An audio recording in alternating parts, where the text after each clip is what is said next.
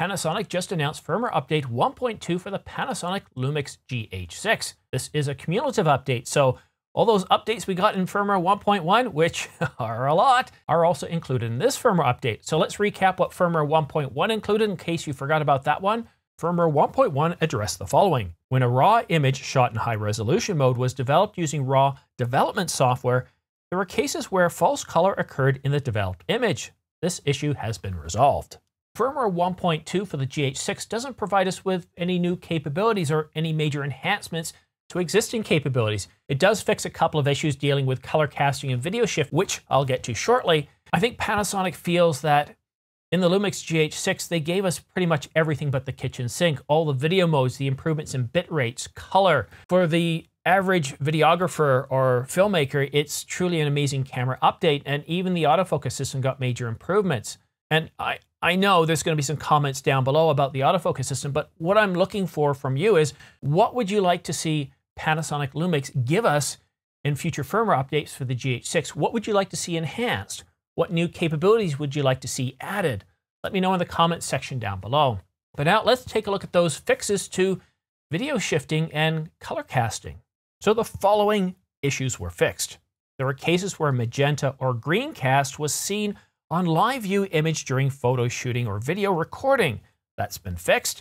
And when video is recorded in 5.7K or 5.8K with a wide angle lens, and the E-stabilization in video is set to on, there were cases where a particular part of the video frames were vertically shifted throughout the footage depending on the focal length. Annoying, but that has been fixed in this firmware update too. Certainly annoying, but that's been fixed in this firmware update too. So we get a couple of solid fixes. This is the second firmware update after it was announced in February, but we shouldn't really be surprised by this. All these frequent firmware updates that we're seeing on the Canon R5, the R6, the 1DX Mark III really started with Panasonic and their LUMIX cameras. Panasonic and LUMIX are known for constantly providing enhancements and new capabilities in their firmware updates, not just bug fixes. So we're just out of the gate here. We've had two firmware updates, and they're mostly dealing with, well, things that didn't go quite well, things that need to be fixed and addressed. I'm really curious to know what kind of new capabilities or enhancements they're going to provide in future firmware updates. I have no doubt that they're going to continue to tweak and adjust the autofocus system. But will they provide a new phase detect autofocus system? Well, based on what LUMIX said in an interview in a live stream about a month ago, it's certainly something they're looking into. Although why they didn't do it for the GH6 or the new S series is a little bit beyond me, because if they're aware it's such a big deal, and I think I can't remember the gentleman that spoke, maybe his name was Pat, but anyways, I did a video on it, and the essence of what he said, he spoke for a good 5 minutes or so, saying that they are listening to people and they want to prioritize video making, filmmaking, and autofocus was one of those things that was kind of left off. But it's certainly something on their radar. It's certainly something they're thinking about, that they're aware about, they understand. Personally, I would love to see them move to a phase detect autofocus system. We're not going to see that in a firmware update. The GH6 is a very, very powerful camera, and if you're poo-pooing the GH6 because of the autofocus system, you gotta understand that if you look beneath the autofocus for a minute, think manual focus and think of all the capabilities that the camera does offer. It doesn't matter that it's not full frame, that it's not a Super 35 sensor. GH6 is a very, very powerful camera, and videographers and filmmakers around the world use it for production quality content. It really is a solid camera, and I get it if it's not right for you, and I get it if you love it and you can't imagine anything else, because it is truly an amazing camera. And I love how Panasonic really started this, not a process, but how they just started constantly providing firmware updates to provide not only fixes, but enhancements and new capabilities. And I'm glad to see Canon doing it too. But many of you out there have been asking me, well, what about a firmware update for the Nikon Z6 and Z7 Mark II? We haven't really heard anything. And many of you have been humming and hawing about a firmware update for the Sony a7S III to bring some new enhancements to lens compensation, or to provide some of the latest firmware updates, the latest updates to autofocus, providing animal eye detection to update the a7S III, because we've seen a lot of updates in other cameras. Look at the R5 when it first came out. It had a pretty good and solid autofocus system, but with the Nikon Z9 and other cameras coming out, it started to look a little bit old in the tooth. Canon in firmware 1.4 came out with an update to the autofocus system that really updated the autofocus system to be able to track people in cars, their head, the helmet, to be able to improve overall autofocus detection of the subject, eye and face detection, overall improvements to the autofocus system. And that's really wonderful to see. So a lot of people have been asking, hey, where's the love for the A7S III? Are we going to get a firmware update there to enhance that?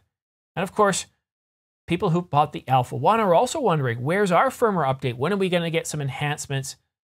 And it's been a little bit late to that. Just keep in mind, prior to Lumix coming out with their frequent firmware updates, it was pretty uncommon to get a firmware update on a camera. And if it did come out, it was usually rather boring. It didn't provide any new capabilities or enhancements, and it usually fixed issues that, well, were causing their customer call centers headaches and spending a lot of time supporting it. I remember the 70D that I still have here. It got, I think, a total of 3 firmware updates, and none of them were exciting in any way whatsoever.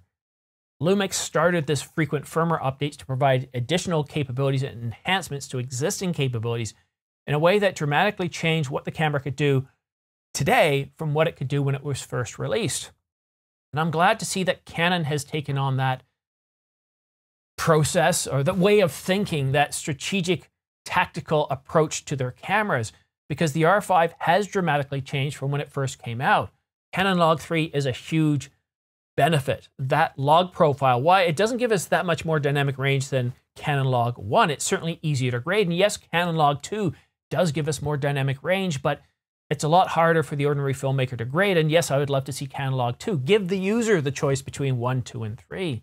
They also provide us with more film modes and resolution, so the ability to be able to shoot 120 frames per second in 1080, improved autofocus system, cinema gamut along with Canon Log 3, because you've got your Y, your luminance, but what about your color? And that's where cinema gamut comes in with your CR and CB, and of course Canon Log 3 provides your luminance. It's just been a whole host of firmware updates, and of course now, and this is very rare in a camera that has dual card slots, to be able to record video to both card slots at the same time. All of them allow you to record stills to both card slots at the same time, but most cameras that have dual card slots only allow you to record stills, not video. So firmware 1.4 also allowed us to be able to record video to both cards at the same time, up to 4K 30. I haven't tried 4K 60, but I know it definitely doesn't do 8K. So some really exciting updates. As soon as I hear anything about any firmware updates for the Alpha 1, the A7S III, the Nikon Z6 Mark II, the Nikon Z6 Mark VII, or any other camera, I'll be sure to post them here on this channel. I know they don't often get a lot of news, except for the R5 one. That video's over 20,000 views for some reason. I don't know why. It's a firmware update. But anyhow, subscribe and choose all notifications. So that way, as soon as a video comes out, you're going to be notified. So you're getting the latest news. So stay tuned, subscribe, and like. And thank you very much for watching The Ordinary Filmmaker. We'll see you again soon.